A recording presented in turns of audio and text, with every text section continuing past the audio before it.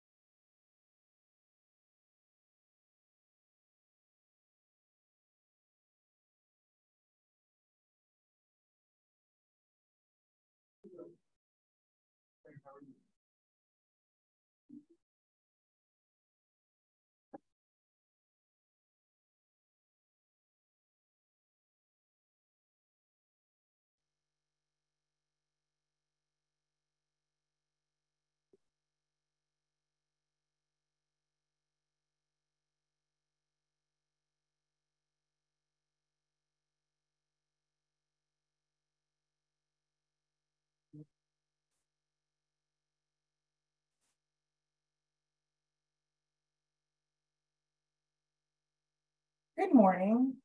On behalf of the U.S. Wind Professional Development Committee, thank you so much for joining us today. I'm Tara Baker, the U.S. Wind Professional Development Chair. We are recording this webinar and it will be uploaded to the U.S. Wind Professional Development Library within the next few days for your use. So every year, March is designated as Women's History Month to honor women's contributions in American history. And this year's theme is celebrating the women who tell our stories. To celebrate the contributions and achievements of women in the nuclear field, U.S. Wind has crafted a series of professional development events. Last Friday, Maria Lacal, who is the featured U.S. Wind member spotlight this month, kicked off Women's History Month and shared her story about the importance of building your personal board of directors. And today, we are celebrating Tara Neider and Carol Lane and their stories in designing first-of-a-kind reactor technology and working with the Department of Energy and Congress to advance this innovative technology. So with that, please allow me to introduce our speakers and Stephanie Buster, our moderator. Our first speaker today is Tara Neider. Tara has more than 30 years of experience in nuclear engineering, project management, and licensing. She is the Senior Vice President at Tara Power, where she leads the company's efforts in the Natrium Reactor project as part of the Department of Energy's Advanced Reactor program. She and her team are responsible for plant design, testing, licensing, design integration, procurement, and project leadership and administration. Before joining Tara Power, Tara served in several senior management positions for Areva, including Senior Vice President of Back-End Business Development and Sales of Areva Inc. and President and CEO of Areva Federal Services. Most of Tara's career was with TransNuclear, where she started out as a project manager and design engineer and worked her way up to President and CEO. Tara holds bachelor's and master's degrees in mechanical engineering from Massachusetts Institute of Technology and an MBA in finance and international business from New York University. Our second speaker is Carol Lane. Carol has more than 20 years of experience in the government and private sector, working on energy, civilian space, and national security policy. She is Vice President of Government Affairs at X Energy, where she works with Congress and the executive branch to advance the company's objectives in nuclear reactors and fuel design. Before joining X Energy, Carol served in several senior management positions for Ball Aerospace and Technologies, including Vice President of Washington Operations and Vice President of Civil and Commercial Space. Carol has extensive experience working with both the legislative and executive branch. And interestingly, she was a presidential appointee in the Reagan administration as a director in the Department of Transportation. Carol is a graduate of George Washington University and is currently the president of the American Astronautical Society and a mentor for the Brooke Owens Foundation. And our moderator today is Stephanie Buster. Stephanie is the assurance manager in the Office of Audit, Risk, and Compliance at Duke University. Prior to joining Duke, she served in several leadership positions at North Carolina State University and held positions with the U.S. Department of State, Comprehensive Nuclear Test Ban Treaty Organization, and the District of Columbia Government Administration. Stephanie has her bachelor's degree from Howard University, dual master's degrees from Middlebury College and Middlebury Institute of International Studies, Juris Doctorate from the University of Wisconsin, and Diploma of Education in International Nuclear Law from the University of Montpelier. Stephanie is co-chair of the U.S. Wind Professional Development Strengthening Subcommittee and will assume the position of chair of the American Nuclear Society Nuclear Proliferation Policy Division this June. Please help me in welcoming our guest today as I turn this over to Stephanie Buster. Thank you, Tamara. Good afternoon, everyone, and thank you for joining us for the first session in our 2023 technical webinar series. As Tamara mentioned, my name is Stephanie Buster, and I'm a member of the Professional Development Strengthen Subcommittee. I'd like to go over a few quick administrative items before we begin. Today's session, as you might already know, is fully virtual and will be 90 minutes long. The first part of the session will include 20 to 30-minute presentations from each of our panelists. And we will take a few questions immediately following each presentation, but there will be a longer question and answer period toward the end of the session. After that, our committee chair, Tamara, will take a few minutes to close us out. As you already probably know as well, all audience members are muted by the session administrator. But for the Q&A portion, audience members can do one of two things. You can either type your questions in the chat box, or you may use the raise hand feature within Zoom. And if time permits, our meeting administrator will unmute you so that you can actually voice your own questions. And we'll try to get through as many of those as possible, but you are encouraged to go ahead and put them in the chat as well. At this point, I'd like to open the floor to Tara Neider to share her comments. Thank you, Eunice, and thank you, Tamara. And I wanted to, let me get my slides up here.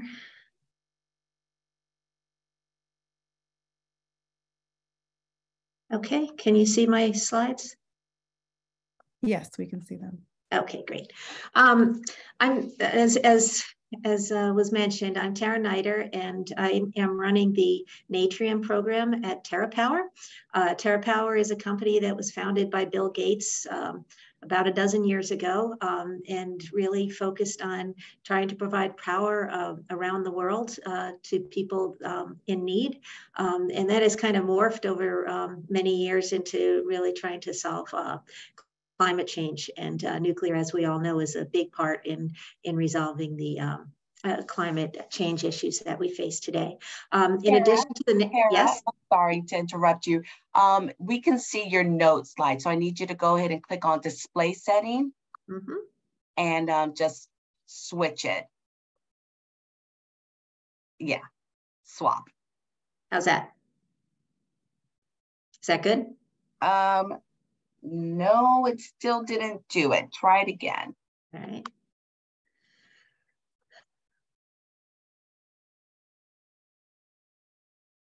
I sense that it didn't work. Yes. It did not? It did not. All right, I'm going to try again.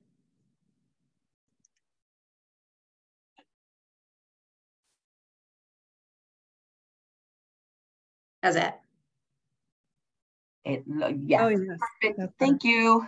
Okay, all right. Anyway, I was saying that Tara Power, in addition to the Natrium program, we also are developing a molten chloride fast reactor, the MCFR, and we're doing a demonstration test experiment at Idaho National Labs for the McCree, or molten chloride reactor experiment, as well as we're working on developing medical isotopes. So we have a lot going on at Tara Power, but for today, I'm going to focus on the Natrium reactor.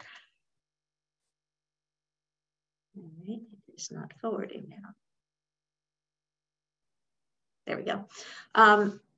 So just to give you a quick project overview, our objective is to design, license, construct, and operate the Natrium commercial demonstration plant.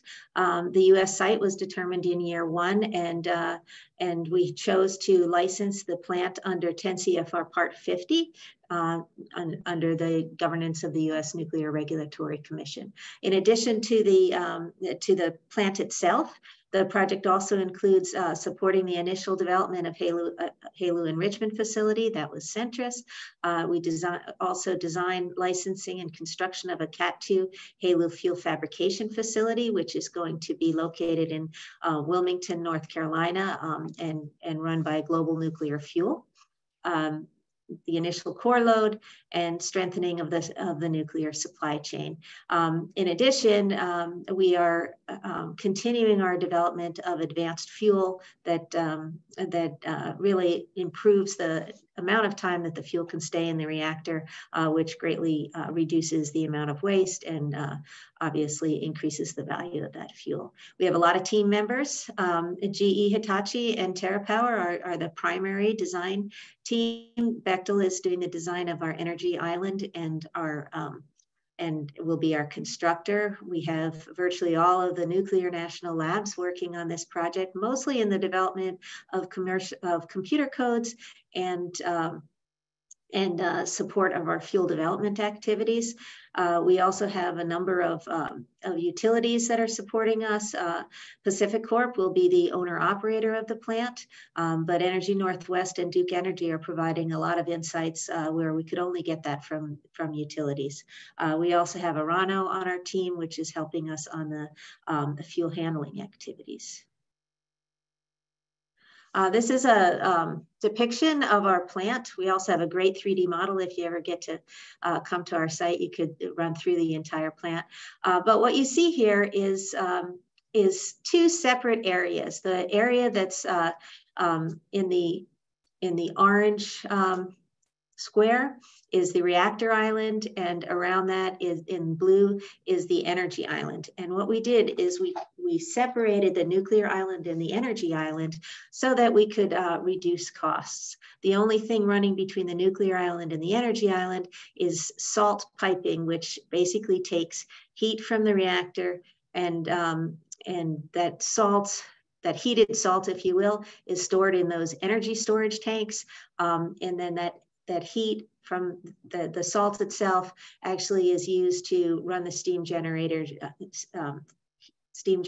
and turbines to produce electricity. What this does is allows the NRC to focus on the things that are safety related or safety significant, which are all on the nuclear island, and the rest of the energy island can actually be built commercial grade. And I'll go into a little bit more detail on another slide. First off, I wanted to talk about the storage tanks. These storage tanks are really important for us because it allows us to keep the nuclear reactor operating at a steady state without putting any additional stress on the reactor from going up and down in power. But the turbines can actually run at higher power or lower power, depending on what the need on the grid is. So what essentially happens is these tanks, as you need power, the hot tank basically goes into the steam generators, producing the electricity, and then it's recycled into the cold tank, and then that goes back to the reactor.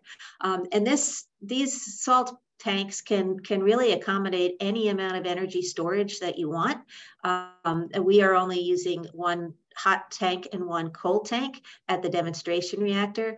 But essentially what this does is you can increase the nominal power of your reactor by about 50%. Our nominal reactor is 345 megawatts. We can flex up to 500 megawatts for a period of about 5.5 hours, or we can go down to as low as 100 megawatts because we have these tanks in between the power producer and then the electricity producer, heat versus the electricity, I should say. And you can increase the number of turbines or increase the number of steam generators depending on how much storage and how much power you need. This is a view of the nuclear island, a cross section. What you see is that the reactor is, all of the safety related equipment is underground. So you've got the reactor, and inside of the reactor is essentially your sodium pump, your heat exchangers, and all of the primary loop is actually in the reactor itself. And there are no penetrations into the core other than through the head of the reactor. The reactor is a sodium fast reactor, so it's running at higher temperatures than the normal light water reactors, but the pressure is near atmospheric. So you don't have a driving force to try to expand the reactor and put pressure on the reactor. This is actually all at very near ambient pressure. Out of the head of the reactor flows sodium, and then that sodium goes to a sodium salt heat exchanger where the sodium heats up the salt, and then that salt flows out to the energy island. One of the really unique things about this reactor is that you have a big cavity between the reactor vessel and the structure around it, and that cavity, if you will, actually allows heat to rise up through the reactor auxiliary board building, through the reactor air cooling decks that you can see here. And all of the decay heat from the reactor can be removed passively without any operator activity or any external electric power. So that is just natural, and that was proven on EBR-2 in 1976, I believe. In addition to the reactor itself, you also have the spent fuel pool. The fuel is stored in water. We have a 10-year storage period, and then they would be transferred to on-site storage until a repository is developed. Let's see. So what really impresses me about the Natrium reactor is its safety features, because all of the safety features are what I'd call inherent or natural. The control is very similar to what you'd see in a PWR reactor, where you have control rods that drop down into the core in order to reduce the to go to subcriticality. We have a motor-driven control rod run back, and if there's a scram, it's actually, the rods are gravity-driven, so they drop into place naturally. The big difference between the light water reactor and the Natrium is that the Natrium is very, very sensitive to the control rod. So the control rods actually only have to go in a couple of inches rather than all the way into the core in order to have its effect. In addition, we have 13 control rods, and actually only 1 or 2 would have to drop in order for to stop the critical reactor activity. So in addition, cooling, as I mentioned, there's the in-vessel primary sodium heat transport. Everything is inside the vessel. It's kind of congested in there because we do put everything in there. But what's nice about that is there aren't any leakage paths. You don't have to worry about pipes leaking sodium and such, because everything, all of the radioactive sodium stays inside of the reactor. Because the reactor air cooling is natural draft flow, it's always on, so you don't actually have to open up a damper in order to or do something like that in order to get this going. It is always on, and as your temperature increases, because the cooling goes by a factor of 4, exponent of 4, that actually at the higher temperatures it actually cools more, so it's actually works very nicely. And then from a containment standpoint, because we have low primary and secondary pressure, there really isn't any driving force to move radionuclides away. Sodium also has a natural affinity for radionuclides, wanting to retain those the radionuclides inside of the reactor. So everything is very simple. It's based on US SFR experience, so with the EBR1, EBR2, FFTF, and TREAT. Really the big difference for us on Natrium is that we were able to take the designs of the early efforts of the national labs and US government and actually make it a commercial reactor. And we did that by really trying to keep everything very, very simple. I'll give you a little bit of information about where we are on the demonstration program. We did select Kemmerer, Wyoming as the site. Kemmerer is the site of a number of coal plants that are scheduled to shut down. What was really important is we were not going in there saying we want to shut down your coal plants, but we went in there saying since the decision has been made that the coal plants would be shut down, it would make sense for a nuclear plant to come in and take its place. I can't tell you how wonderful the people of Kemmerer have been. They are we're facing a situation where their main livelihood of all the people in the town was the coal plant and the associated coal mine next door. And this gives kind of a new life to the community. And we've seen a tremendous amount of development already in Kemmerer because we are going there. All of the evaluation of the site, the geotechnical evaluations is all completed. And we are in the process of licensing the plant.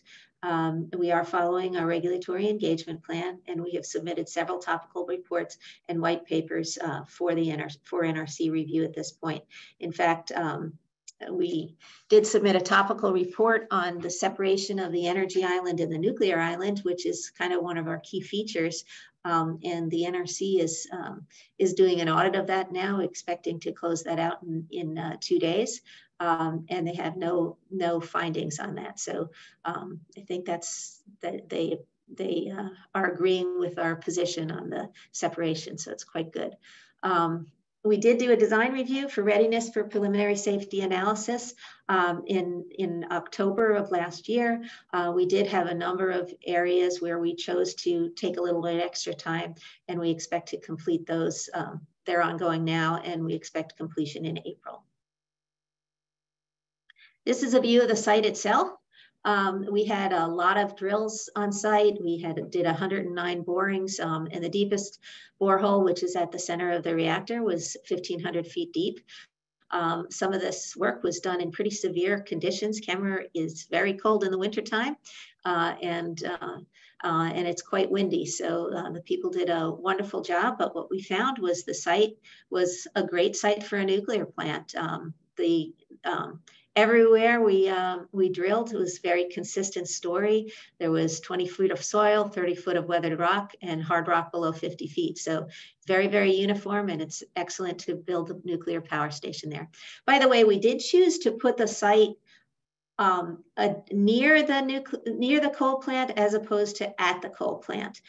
So we're still able to get the water that the coal plant was using, and we're able to use the transmission lines, but we chose to go a little bit away, a couple miles away from the plant. And the reason for that was we didn't want to be subject to any environmental issues associated with the coal plant. And, there is a number of ash ponds there, and there have been some spills, so we didn't want to have to take that on. So using a clean site was much better. One of the things I didn't realize we would do so much was community engagement. It's really, really important. We've had numerous county and city outreach meetings. We work with the governor of the state of Wyoming quite a lot.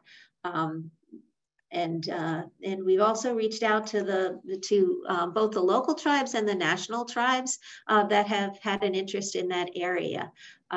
We've had continuous requests for speaking engagements, and essentially, if you listen to the people, it's really interesting. They are concerned with the right things. They're concerned about what all the people coming on site is going to do to this small community. They're worried about their waste treatment center. Do they need to have increase in basically renovation of the wastewater treatment facility? They're worried about water. So talking through these things, living places for people to live during construction is another big one, because this is a pretty small local community. So we are working through all that, and we continue to have very positive engagement with the community. Our planned licensing dates for our fuel facility is we are submitting our application in October of 2023. And then for the plant itself, we are submitting our construction permit application in February of 2024. We have worked with the NRC on the timing of their review. And so the July 2026 date is a date which includes their acceptance review, the actual review of the PSAR and environmental application, as well as 4 months of commissioner review at the same time. That was one area where we didn't anticipate those four extra months, but we've accommodated that in our schedule now. Our operating license application will be submitted in September of 2027, and the license will be approved by NRC in March of 2030. And one thing we did do is we did extend our schedule by 2 years, which give us some relief in terms of the design and licensing schedule. But the main driver for that was the lack of HALEU availability. Our fuel does use high assay, low enriched uranium. And because of the invasion of the Ukraine, we are not going to get this material from Russia. And actually, we never anticipated getting material from Russia other than for the first core, because there is a pretty significant effort the Department of Energy is doing to build the HALEU capability in the United States now. But that wasn't going to be in time for our first load. And so now we are delaying the project a little bit, just so that we do have time to use US developed HALEU. So that's just a really quick overview of Natrium. I kind of wanted to talk a little bit now, kind of change course a little bit and talk about challenges with nuclear innovation, and then kind of my own personal perspectives of being a woman in a pretty predominantly male industry. So the first challenges with nuclear innovation is, of course, the regulations. They're written for light water reactors. The NRC is in a pretty significant time of flux. And so the requirements are changing, and that's probably the worst time to go in and get a license, just because you have to assume what the license, what the requirements will be when you submit, while you don't have any assurance that they will stay that way. Also, the regulators might be unfamiliar with the type of the reactor design being licensed. All of the previous sodium fast reactors were all licensed through the Department of Energy, and the NRC is not so familiar with them. We've now given them 3 different training classes to familiarize them with the design, and in addition to our regular meetings with the NRC. There's really no room for mistakes. So everything has to be systematically tested, and that takes a lot of time. So we are building prototypes. So not only are we building the plant, but we have the equipment in the plant. We have to prototype that, test those prototypes, and then build the production equipment. And you have to have a supply chain that believes that the new reactors will be a successful new market. I think the industry really believes that advanced reactors and small modular reactors are needed, and this business will develop. But because there aren't dozens of orders out there, the supply chain has to be enticed to actually support the development of this new equipment.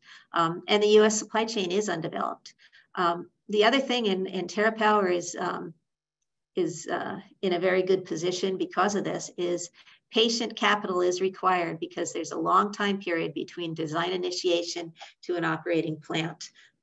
And I have to say our capital investors have been extremely patient with us. And then finally, the customer. And no one wants to be the first utility to try out a first of a kind reactor. They want to go and be the second or maybe the fifth, but not the first. And so it is difficult, and we are working with a regulated utility, and our agreement with that regulated utility is that they're not going to have to take the construction risk. We are, but those assurances are pretty steep, and it is a challenge with the risk being so lopsided on one side. As part of the demonstration reactor, because we do have a fixed timeline to get this all done, we did have to make tough decisions based on risk. Some of the things that we wanted as part of the design are listed here. And the ones that have green checks next to it are those that we decided were extremely important and we would implement as part of the demonstration. That includes the nuclear island, energy island separation, minimizing the amount of safety related equipment and putting those underground, implementing our advanced fuel technology, and salt storage. There were other things that we want to do which will enhance or reduce the cost of the plant, or may make the operations more efficient. However, we chose to not include them because we didn't have the time to do so, but we continue that development as kind of a sideline, but they won't be implemented in the first reactor. And those include the elimination of the intermediate sodium loop, that's the sodium to salts loop, and then compact heat exchangers. And finally, electromagnetic pumps were a part of our design originally, but what we found was the efficiency drops dramatically with the pumps. And in the event that the electromagnetic pumps would, if there was problem with the electromagnetic pumps, we wouldn't be able to find that out until late in our design, and we didn't want to take that chance. Finally, I just want to say about the project is bigger than what we ever expected. We expected all the things that I've been talking about: the siting, the environmental assessments, the community engagement, the design, licensing, development of our fuel, getting a standard fuel contract, initial funding for the Centrus enrichment facility, developing operating programs and procedures, and training plant staff. However, in addition to all of those things, we ended up taking on a lot of the work that we expected the utility to do, including the interconnectivity application, which is a pretty big effort, upgrade of the water intake structure, we are now purchasing the land and obtaining all the easements for the property. We're actually going to be the utility until we transfer the license, which changed things dramatically. Another thing we did was we felt that some of our equipment needed to be tested at full scale, and there was no sodium test facility that in the world that could do that. Japan came closest, but Japan needed to develop the sodium loop. So we decided to actually build our own test facility, and that's going to be adjacent to the Kemmerer site. And that's so that'll be actually our first construction on site, and the clearing of the site for that will start hopefully this fall. And then finally, aside from all the project work, jumping from a small project to a huge project very quickly kind of puts some stress on our system. So we've had a lot of work to do upgrading our process and procedures so that we can accommodate this multi-company effort. A big effort has been put into data management development. And then I think compliance with NRC and DOE regulations throughout the company was kind of something that I think a lot of us understood being in the nuclear industry most of our careers, but getting that to everyone has been kind of an interesting battle. We have endless financial audits, the DCAA accounting audits and stuff. It just seems to go on endlessly, and so it kind of takes our finance people away from the other work that they'd be doing. And then we've had to put in systems and processes for monitoring performance because the project is so big that you can't tell what's going on unless you do that. And really developing the safety culture for the company as a whole. We're taking a lot of people, growing our staff very quickly, and a lot of these people have never been in the nuclear industry previously. So it's been a wild ride, but I must say that this is the best job I've ever had. I just love it. It's so complex, but so interesting and so rewarding. So some keys to success, and I'll shut down pretty quickly here. First of all, flexibility. We have to have the ability to hire the appropriate staff. We have to have a decision-making process that weighs opportunity and risk. And we have to recognize that we can't do it alone. This is too big for any one company to do. And the one I haven't read there, because I think we're not doing enough of, is getting others to share the risk with us. And finally, I wanted to talk about personal perspectives. I think I've been very successful in my career in the nuclear industry. I've run a couple companies. I've now got this multi-billion-dollar project that is going well. And so just wanted to share, the most important thing is really surround yourself with smart people. The people who work for me are way more intelligent than me, and I'm happy about that. One thing I did learn, because I've messed up on this in the past, is you have to run the project such that your departure will not result in a significant perturbation in the overall program.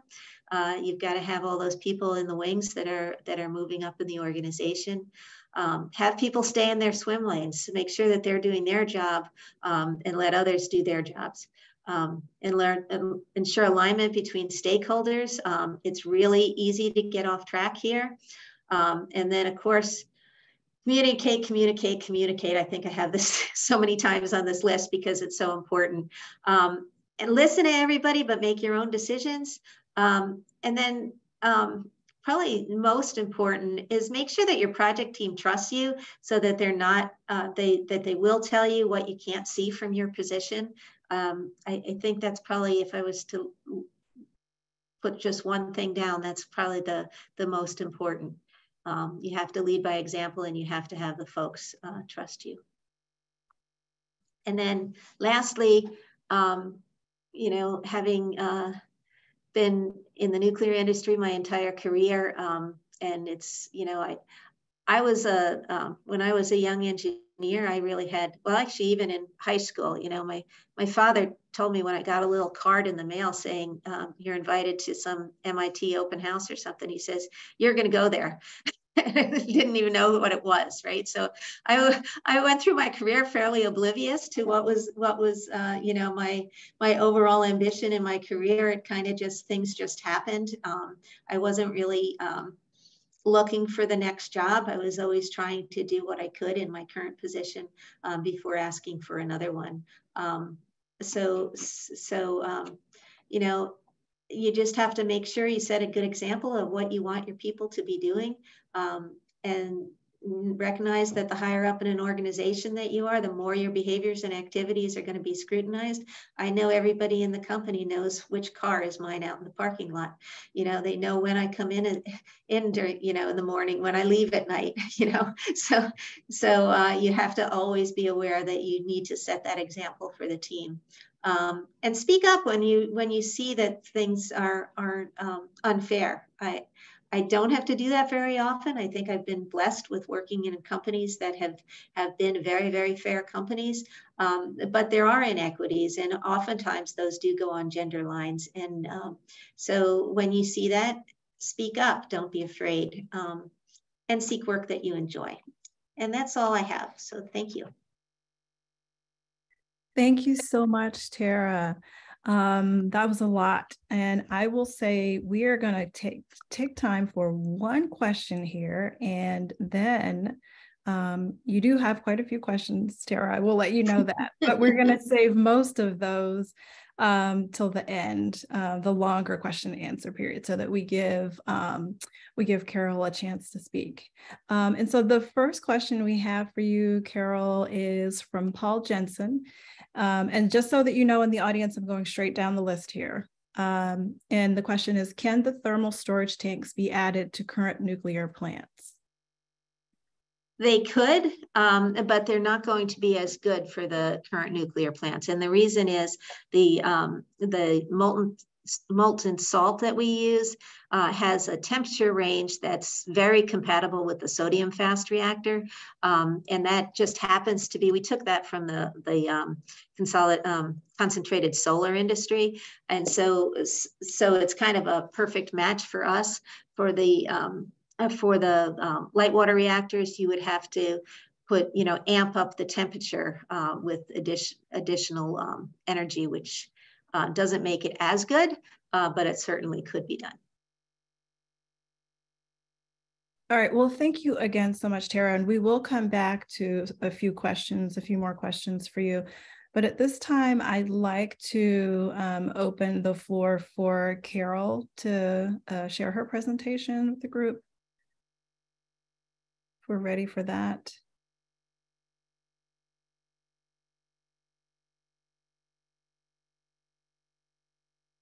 And while we're setting that up, audience, thank you so much for your questions. And please just keep them coming, and we will try to get to them at the end of both of these presentations. So I see Carol's got her presentation up here, and I will go ahead and mute. Good afternoon, everybody. I think Tara ended with a little bit about herself. I'm going to start with that. I actually started at X Energy in 2015. When I started there, there were about 12 of us. And this week we actually just topped 420 people and are continuing to grow quite rapidly. My career development has really been up through a business development, policy, legislative ladder. And it's been quite interesting. I started on the Hill working for a senator from New Mexico as an energy legislative assistant. And actually the first hearing I had to put together was on nuclear waste. So I was known in our office as Miss Nuclear Waste. Not the most attractive title, but anyway, it was fun. I then moved to the Senate Commerce Committee and really focused on space issues as the senator I worked for became chairman of that committee. And so when I left the Hill, I went off and spent 25 years in the aerospace industry. And when I ended my last job there, Cam Gafarian, who's our founder, asked me to come talk to him. I knew him from the aerospace side.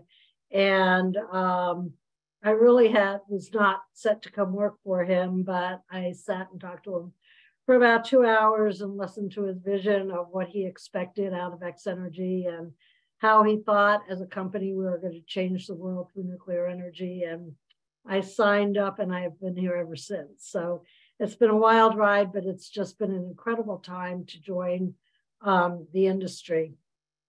And you go to the next chart, please. So just a minute about Cam. He's not very well known outside of a very small circle, but he's really an incredible guy to work for. He's a serial entrepreneur. He started his first company in 1994, which was Stinger Gafarian Technologies, and he grew that with a partner, basically from the basement of his house to a $650 million company, and became NASA's second largest engineering support services company, and then sold it to KBR in 2018. What he did keep were 3 startup companies that he started kind of around the same time, with X-energy being the first in 2009, and then 2 space companies, Intuitive Machines and Axiom. X-energy was really interesting. He and his partner started a school in the Congo, and he and his partner had gone there, and it was really, he saw firsthand what it was like not to have electricity and what it does to the standard of living, and came back and said he wanted to give back, and he really wanted to make a difference in being able to provide electricity to the almost 1 billion people in the world that don't have it. So he was really inspired by that mission and that passion to do something. And it grabbed me, and it grabbed a lot of us who started working for CAM early on. He was not tied to any particular technology when he started the company and decided that nuclear energy was the path he wanted to take.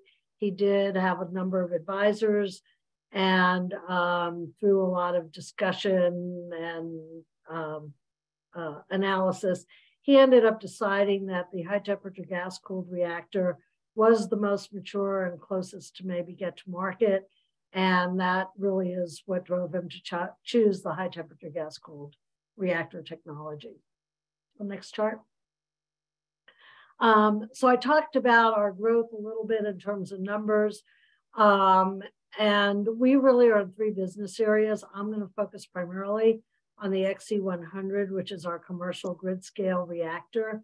But early in 2015-16, we decided fuel is such a key component of our reactor that we really needed to be in control of our destiny for fuel.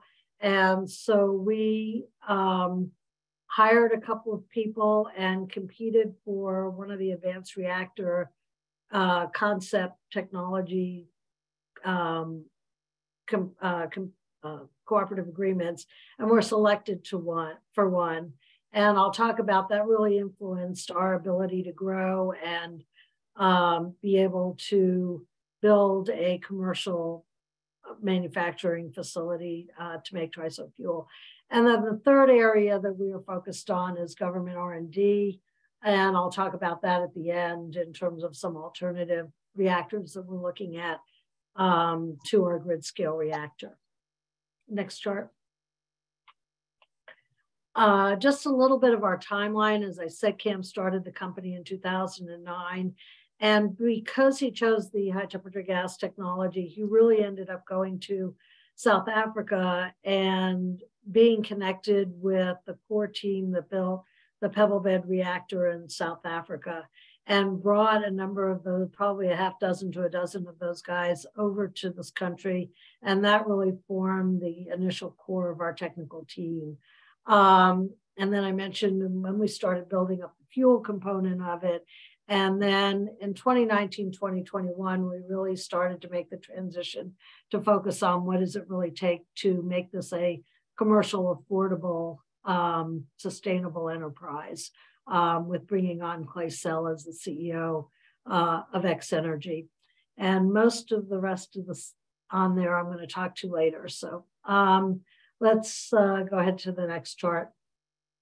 For those of you that are not aware, HTGR technology is not new. We are capitalizing on both a lot of investment from the federal government as well as previous reactors that have been built and operated. In fact, the HTGR concept was really started at Oak Ridge National Lab in about 1944 by Farrington Daniels. And he is also the father of the solar, known as the father of solar energy as well. But it's got a lot of heritage and therefore also a lot of lessons learned, which we've tried to incorporate into our XC100. And, and then, as I said, leverage what was the NGNP program, the Next Generation Nuclear Power Program, which the government spent between $500 and $700 million, both on the reactor design as well as testing, manufacturing and testing the fuel and doing the post-irradiation analysis. So that really is the basis of a lot of our licensing activity as well. Next chart. So I always start with the pebble because this is really the core of our safety case. And it is about this size, the size of a billiard ball. And inside this billiard ball pebble is about 17,000 what we call particles. Those particles are about the size of chia seeds. And basically the testing was on the particles at Idaho National Lab. And what they did find is that after irradiation, the particles retain 99.999% of fissile material. And so that really is the core of our safety and where the fission products are remain. And then the pebble then becomes what might be in a conventional reactor, the containment building. And so it's a very different way of looking at reactors and at the safety case. So we then take about 220,000 pebbles. They are put into our reactor core. You can think of it as like a giant gumball machine because the pebbles start at the top of the reactor and move down to the bottom of the reactor. We continually fuel our reactor. So each day, about 77 pebbles come out of the reactor. We test them to see how much fuel is burned. If there's still fuel to burn left in the pebble, it gets recycled to the top of the reactor. If the fuel is all spent inside, it goes into our fuel storage. Generally, a pebble will go through the reactor about 6 times and takes about 6 months to get through the reactor core. We flow helium gas over our reactor pebble bed, and it's the helium gas that's heated and goes over to the steam generator in the turbine and provides either electricity or steam. Next chart, please.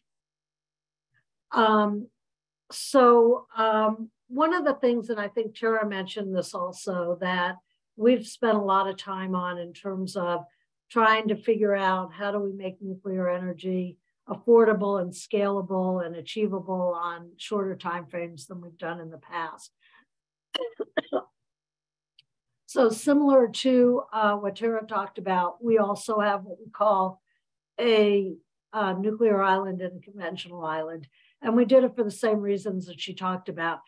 On the conventional island side, it allows you to use a lot more of commercially available equipment, like for the turbines and the steam generator, which are which really play a major role in the actual costs of the plant itself.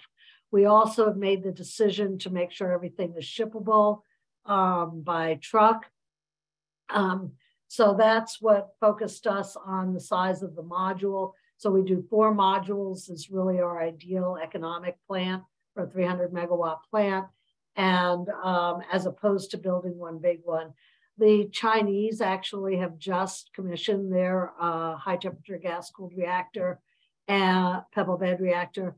And they do use a very large core that they need a special crane for. And, you know, while the technology is the same, from a logistical standpoint, it doesn't provide the economics that doing things more modularly and commercially does, that we hope to make for hopefully a fleet of plants in the future.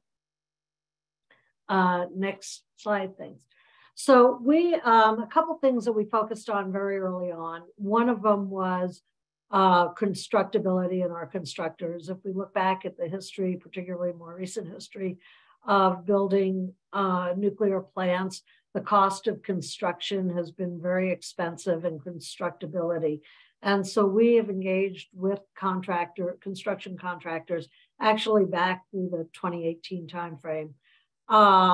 We did go through a very formal process this year to a competition actually, where we put out an RFP for constructors. We had a number of submittals and ended up deciding to select two contractor teams. One is Zachary Group, and the other is a team of Burns & McDonald and Day & Zimmerman. We were very set on having at least two contractors, constructors for it. And I'll talk a little bit about, when I get into supply chain, our philosophy about having at least two providers for all the major components. But we have worked very closely with both of these teams. They are working together actually. And we're really trying to get their input into the design, the manufacturability, fabrication, and costs and schedule early before we finish final design, so that we feel it will give us a much better estimate on what we believe the final cost and schedule will be for the plant. Next slide.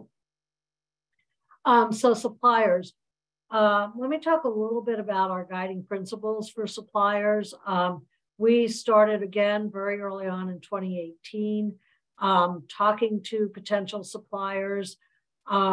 We talked about strategic sourcing and how do we minimize the number of key vendors and engage with them early so they are involved in the design process.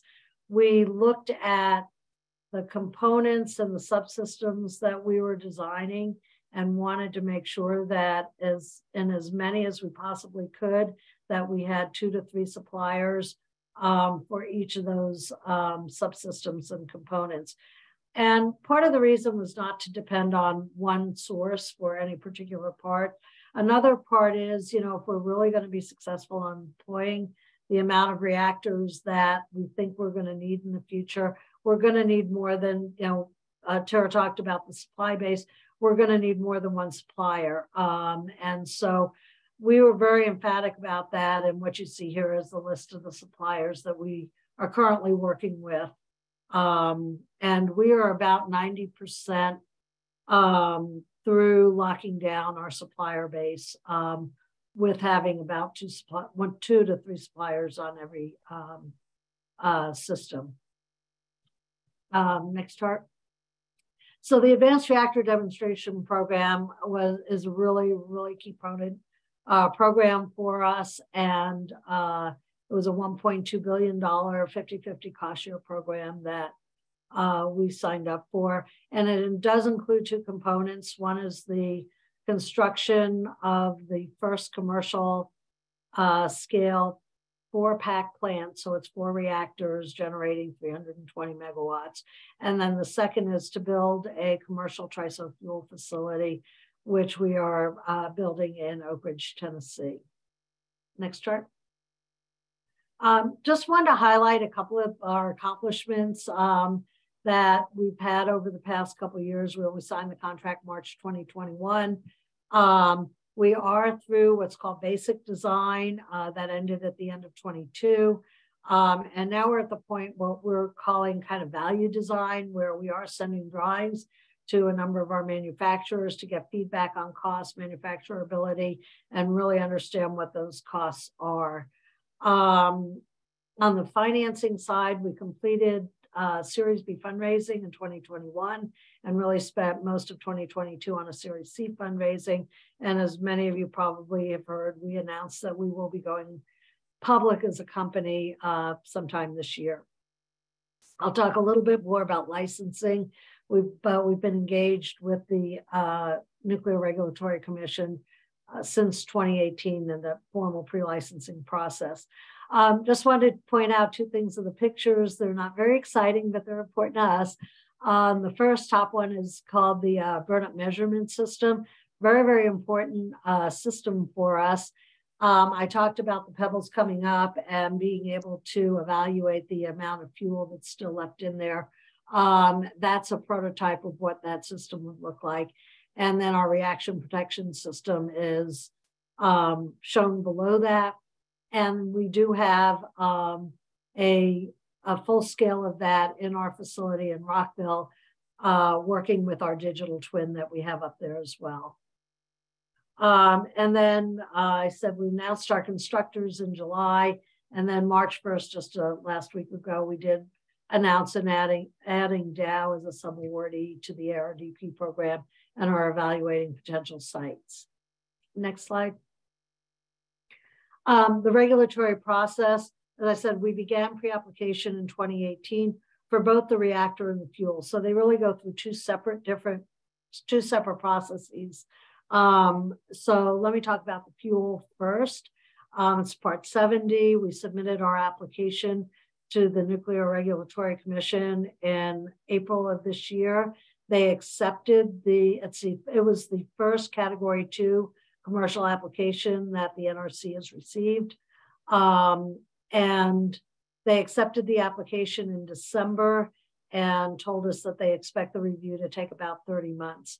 They held their first public meeting January 25th of 2023. On the reactor side, we will be submitting Part 50, and we have done and submitted 7 topical reports, 7 white papers, and anticipate submitting our construction application by the end of this year. Next slide. This is, I had mentioned that we got our first contract from the Department of Energy in 2016. This is our pilot facility for our commercial fuel facility. It is currently up and operating since 2018 at Oak Ridge National Lab. They gave us about 8,000 square feet of space. It is capable of making the uranium kernels, the coating of the kernels with silicon carbide and graphite, and then forming the particles into the pebble shape that we'll use in the pebble bed reactor. We do have a capability of doing more shape forms with TRISO fuel than just the pebble. But it's been a great experience and great learning capability for us. What we did is take what we decided we were going to do commercially and bought all commercial size equipment of the equipment that we will use in our commercial manufacturing facility. So that, and we've had NRC interacting with us really since 2018, 2019. So what we're doing in the large scale manufacturing facility is replicating the lines. So we don't have to scale anything up. We don't have to deal with different equipment that we've been using. It's all the same equipment, and we just will greatly enhance the lines that we'll be making. So just if you think about it in terms of our reactor and the first plant, we put about 220,000 pebbles, as I said, into each reactor. We've got a 4-pack, so we will need about 1 million pebbles for our first plant to begin operations. Next slide, please. This just shows a graphic design of what our commercial facility will look like, and we did a groundbreaking down at Oak Ridge on October 13th of last year. And we expect it to be operational in 2025, which gives us enough time to manufacture 1 million pebbles. Next slide, please. We did get an award in 2019 timeframe from ARPA-E for a digital twin. So what you see on the left, the control room in Rockville, Maryland, is what we currently have operating. And actually all the way over on the left is the protection system. And what we have now decided to do with the, having it up and operating for the past couple of years is to actually build out a training and operations center. So what you see on the right-hand side is what that would graphically look like. We have rented a building in Frederick, Maryland, and this will actually be the training center for our entire fleet. We'll have people come in, they may stay there for 6 months to go through a training program, and then they would be sent to the particular reactors that they're going to be working on. So that's a concept we have right now for training our operators. Next slide. That's just an overview of what we look at, how we envision our plant looking completed. Next one. During construction, we think the plant will probably require about 800 to 1,200 jobs. And then during operations, we'll probably be at about 100 to 200 jobs. Next slide. I think Tara talked a little bit about this too. What we have that we think is a great advantage is our ability to load follow. And we do it not in our reactor core, but we do it on the conventional island side of the plant, but with the steam generator. So this is a really attractive feature to utilities that are adding, lots of renewable power onto their and intermittent power onto their grids. We can go from 100% down to 40% in about 12 minutes and ramp up at the same pace. So it's something that is really favorable as we look to where fossil fuel plants have been that have performed this kind of function. And we really haven't had the ability to do this with nuclear plants. Next slide. The other thing I mentioned, we produce steam as well as electricity, and the steam comes out of our reactor at 565 degrees Celsius. So what this just shows is there are a lot of industrial processes that use steam for manufacturing. In fact, about 35% of the energy use in this country is in the industrial processes. So if we can decarbonize that sector as well as the electric sector, we will be making a huge contribution to reaching climate change mitigation strategies and achieving decarbonization. So it's a very high priority. We think there's a lot of applications for petroleum products, mining operations, and hydrogen production. And so that's something that's a high priority that we are pursuing. The next slide. I'm just covering this quickly. We have, we do see coal plant sites as very strongly an opportunity to put nuclear reactors, these smaller modular reactors. And we do think we can be competitive on the steam side and then eventually on the production of hydrogen. Next slide. I'm going to change to politics for a second, and I'm going to talk for a couple minutes on politics. I believe we are in a historical, unparalleled time in the past 5 years in terms of the support of advanced reactors. It's really been quite remarkable on a bipartisan level to have the type of support we've had both in funding and policymaking that we've had, and it has transitioned from the end of the Obama administration through the Trump administration and into the Biden administration. Next slide. When I first started in 2015, 2016 was when the first two bills were introduced, what's known as NECA and NEMA, the Innovation and Capabilities Act and the Nuclear Energy Innovation and Modernization Act. And those bills passed and became law in 2018. And when they did, I thought, wow, the Congress is going to think that they have done a lot for advanced reactors. But what we're trying to do in terms of deploying reactors is challenging. There's lots of obstacles. And it's really been remarkable how the Congress has been what I call policy forward. I think they're ahead of the public perception on this, but they really understand the role that nuclear energy can play You know, they've addressed forward funding in the infrastructure bill for ARDP. They provided tax credits that really treat nuclear energy like solar and wind and other renewables in the Investment Reduction Act. They've provided funding for HALEU, which we're in the same situation Tara Power is in our need for HALEU. And they're continuing to talk about other areas of licensing reform. How do we adequately export this technology, both on the financing side, on the regulatory side? They're doing work on microreactors and looking at hybrid system. And it's amazing. You go talk to one of the members, you know, staff that are introducing a new bill in this area, and they say, well, we want to make sure we have it as a bipartisan bill. So despite everything else that's going on in this country and partisanship, nuclear and advanced nuclear energy has remained and continues to remain very strongly a bipartisan effort. Next. We are also seeing a huge amount of momentum in the states.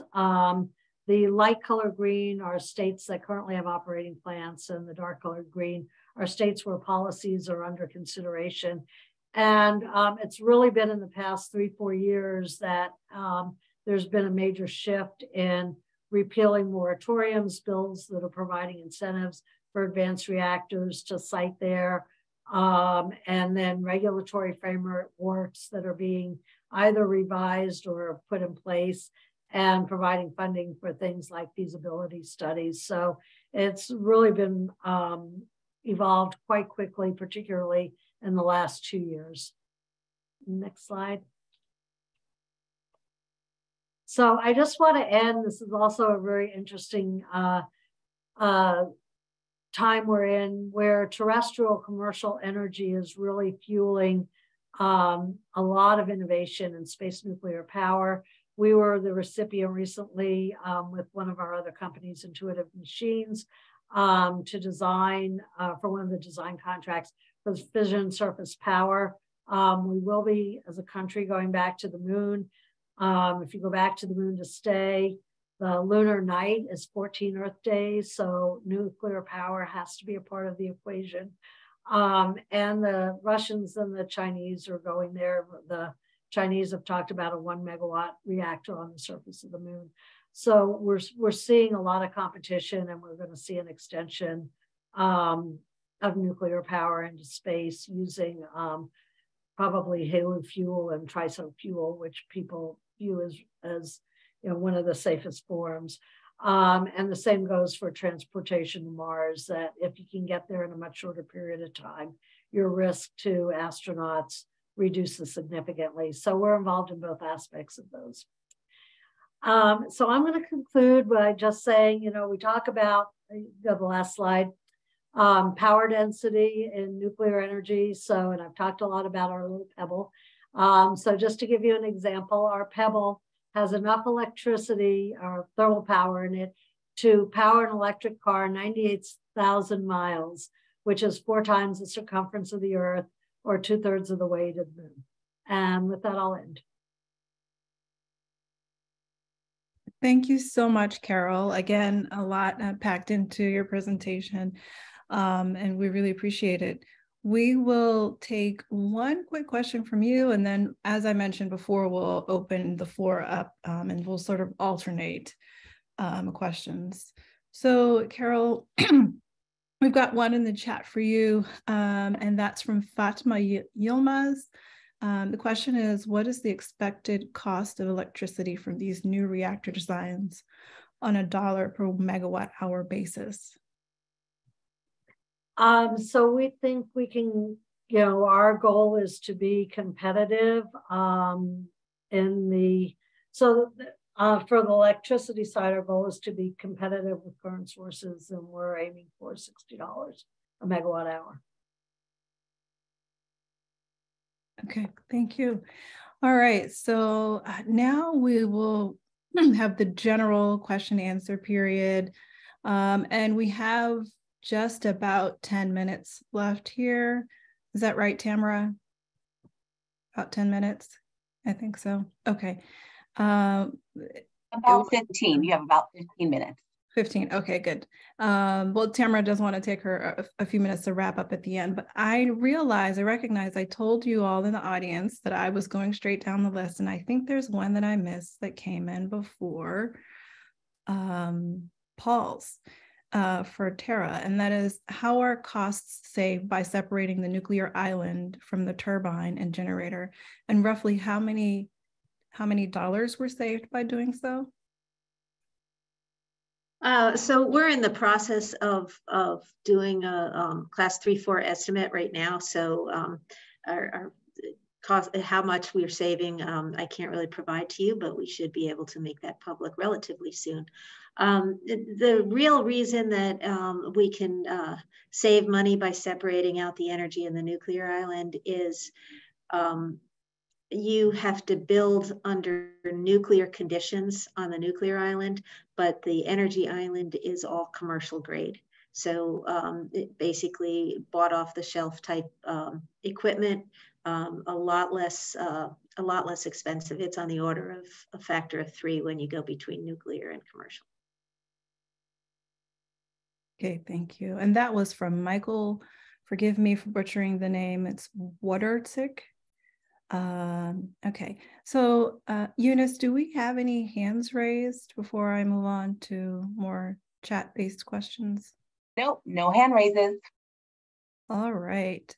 I'm gonna go to, let's see. Here's a question for both TerraPower and X-Energy. Are there any considerations in the near or long term for either of your firms to manufacture and or use reprocessed fuel? And Carol, did you want to take that first? Sure. I will say, just in terms of burn up, I mean, we, as I said, our fuel goes through the reactor on average probably 6 times. And so we really have a very, very high degree of burn up of our fuel. But at the present time, we do not have plans to use reprocessed fuel as the fuel for our reactor. Tara, do you have any comments on that? Sure. So I think you asked 2 questions. One is whether or not we would be reprocessing in our reactor, and we could do that if we chose to do so. We have chosen to do a once through cycle, and the reason for that is the added cost of recycling really outweighs the benefits, we believe. However, that does not mean that we wouldn't be able to use reprocessed fuel. The big challenges there is, as you use reprocessed fuel, because of the impurities in that, you have to provide a lot of shielding in your fuel fabrication facility. So it is a different kind of facility that you'd have to build. So we do not have any current plans to do that. However, that doesn't mean we wouldn't do that in the future. Okay, and trying to keep up with the names here, that one was also from Michael. So the next one, Carol, is for you. That's from Tamara. Can you discuss your company's prospects in the international market and the opportunities you see there? So we've seen early on over the past several years that there's a really distinct window in many of the international markets over the next 10 years, 10 to 15 years, that we found, that allows for both countries that want to get off coal, countries that haven't been nuclear operators before, but are interested in it now. So we have been in discussions internationally over the past 5 years. I think what's changed this past year with the war that's been going on and the increased focus on energy security is putting, I think, accelerating the interest in terms of the international markets. So we are seeing a lot more of that. I think one of the challenges that we face, that we're continuing to work, is that, making sure that the regulators in the international community are familiar and, are educated on the non-light water reactor technologies. Some of the countries like the UK and Canada are familiar with it, but some of the countries in particular that have not been previous operators of nuclear or really just have experience in 1 or 2 light water reactors may not have the staffing or the the knowledge base on non-light water reactors. So that's something that we're working on as well. Tara, did you want to speak to that at all? Sort of Sure.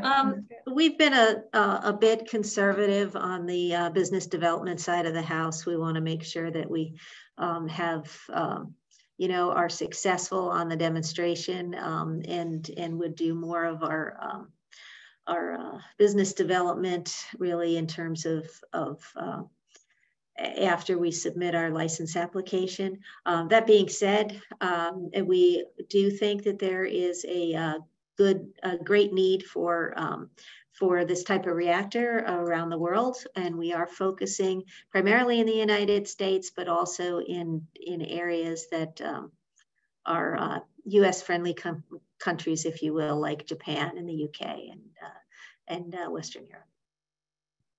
Okay, thank you. All right, so Tara, this one's for you. There's a question from Kathlina Fonville. Are there any erosion concerns using sodium?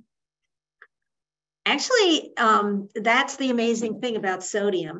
Sodium is as long as you keep it pure, you can get contaminants and such, which could probably be a problem. But sodium has no corrosion issues.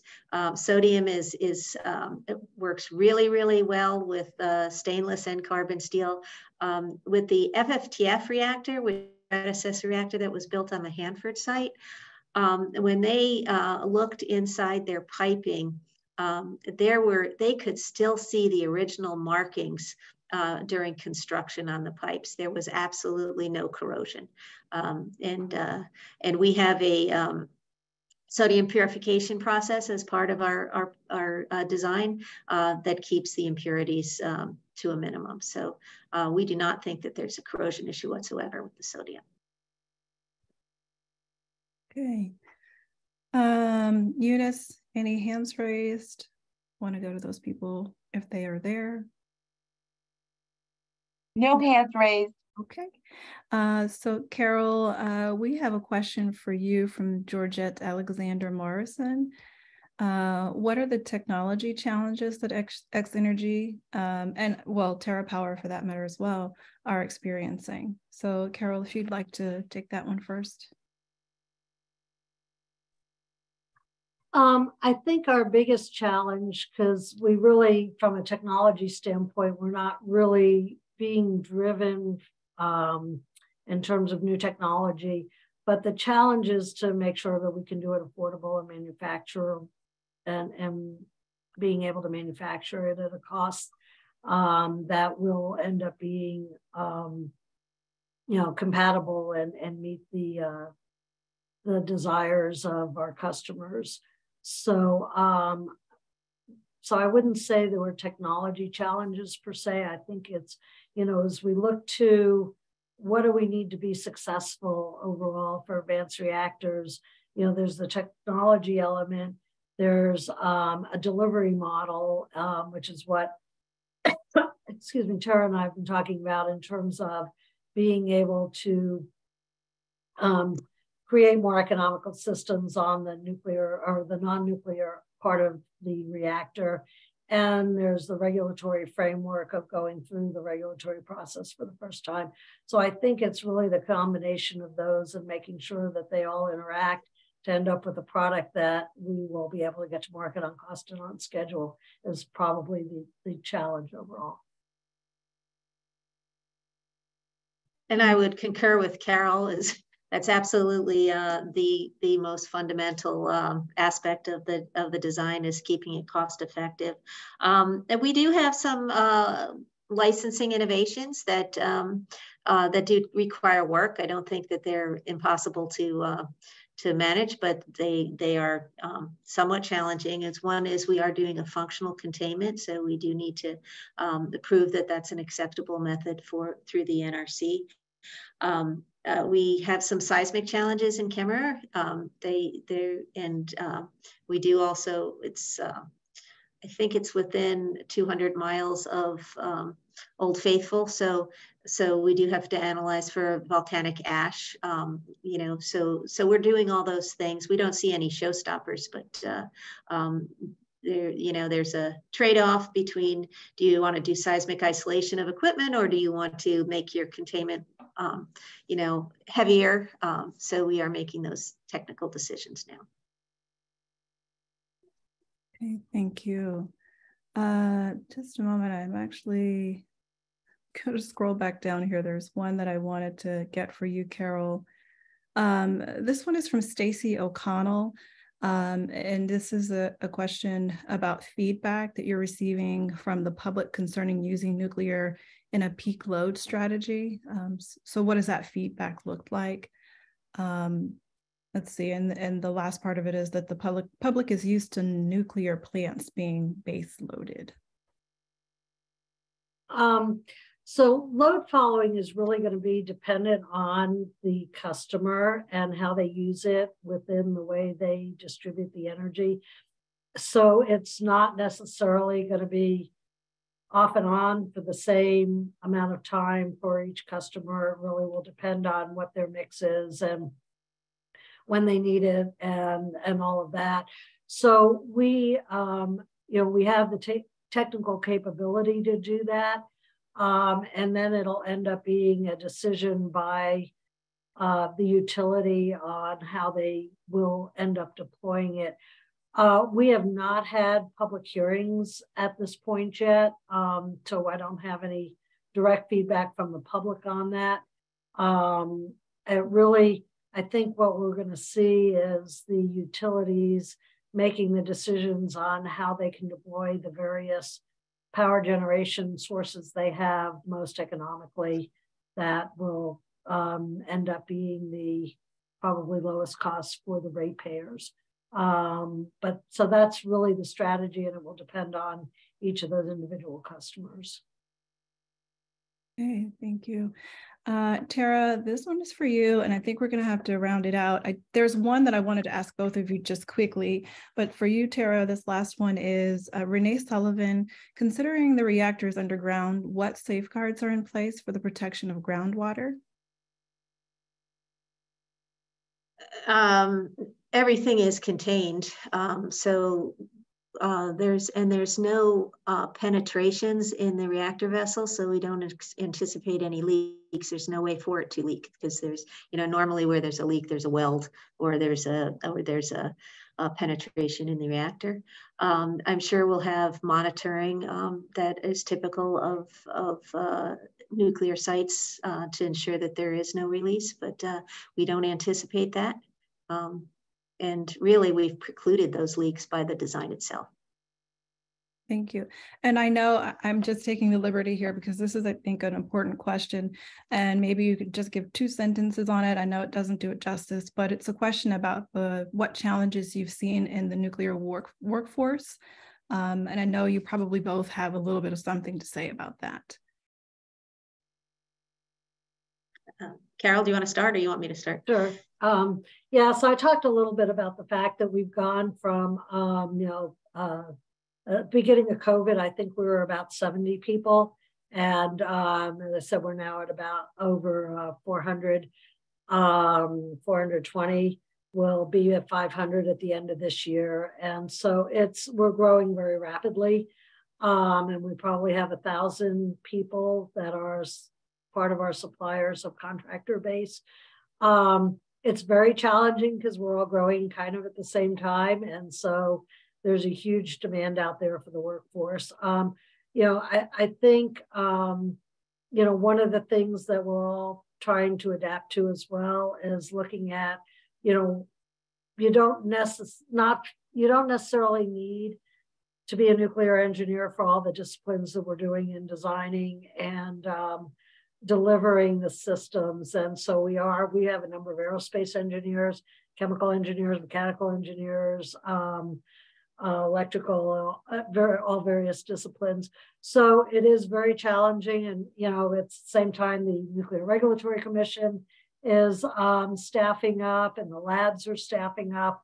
So I mean, it's a very demanding market, and so we're trying to get as many people as we can get with the skills that we need, recognizing that they may come from different areas than they've come from in the past. Thank you, Tara. Did you have anything you wanted to add? Sure. And we've grown very rapidly too. I think overall the company is now at about 600, or we will be at 600 employees by the end of this year. We're over 400 now, and we also supplement that with a tremendous amount of staff augmentation as well. We've been able to attract very capable people. I think the advanced reactors, at least the leading ones like X-Energy and TerraPower, have been able to get very good people in-house because it's something that is driven by the heart, that people actually want to do this kind of work because you can save the planet. So it's really exciting in that regard. I am concerned though in terms of the labor force and the construction. And also the labor force to be the operators of these plants. We're in a fairly remote site, how we're going to attract those people. So we're putting plans in place now on that, and it is challenging. That's why we're looking at some of the things that we're going to have to do to incentivize people to come here, including looking at groups that are underrepresented, like the tribal nations. Thank you so much to both of you, both Carol and Tara. We really appreciate the depth of your presentations, and we really appreciate you taking the time to talk with us today. I will now turn it over to Tamara for the closeout.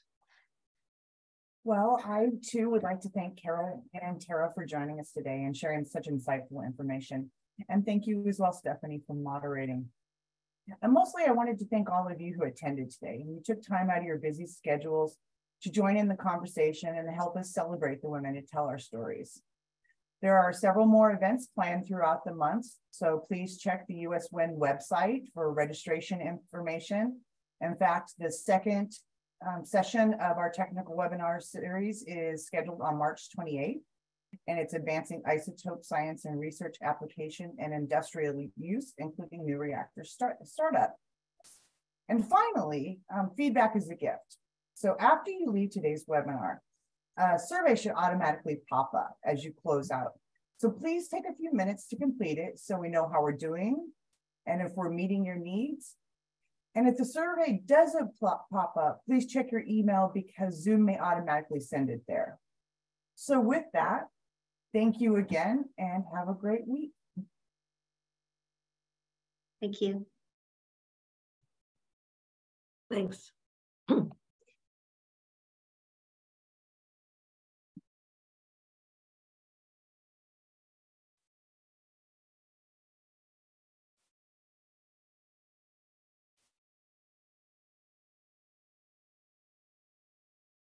Eunice, are we still on? Yes, we're still on. There's about 23 more people that are still connected. All right. Are we still recording? Yes, we're still recording.